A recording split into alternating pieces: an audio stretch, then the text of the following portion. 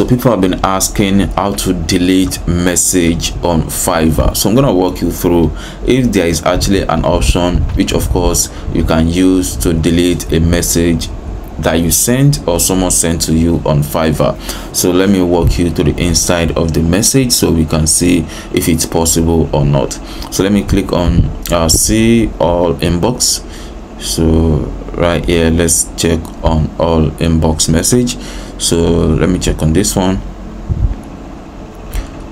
All right, so this is a message, and then so the option that we're gonna see if there is an option for us to delete the message is this option.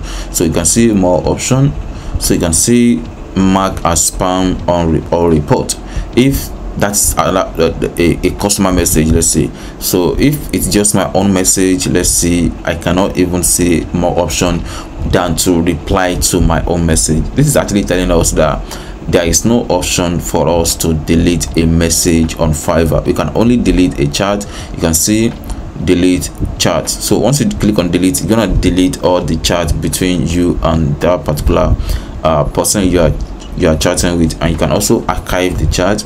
You can also mark the chat as unread.